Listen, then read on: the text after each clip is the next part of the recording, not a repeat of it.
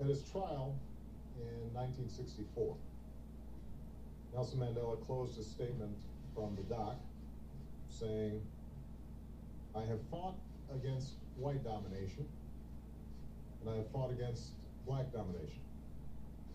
I've cherished the ideal of a democratic and free society in which all persons live together in harmony and with equal opportunities. It is an ideal which I hope to live for and to achieve. But if needs be, it is an ideal for which I am prepared to die." And Nelson Mandela lived for that ideal, and he made it real. He achieved more than could be expected of any man.